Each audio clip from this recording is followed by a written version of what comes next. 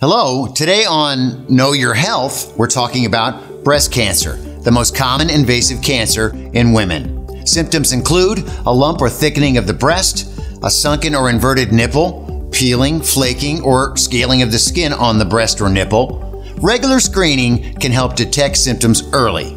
Risk factors can be genetic, but some lifestyle factors, such as alcohol intake, make it more likely to happen.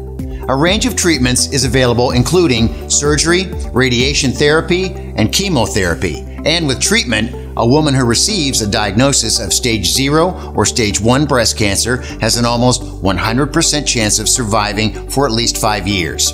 Don't forget, you can talk to a doctor anytime at doctorstelemedicine.com or by downloading the Doctors Telemedicine app.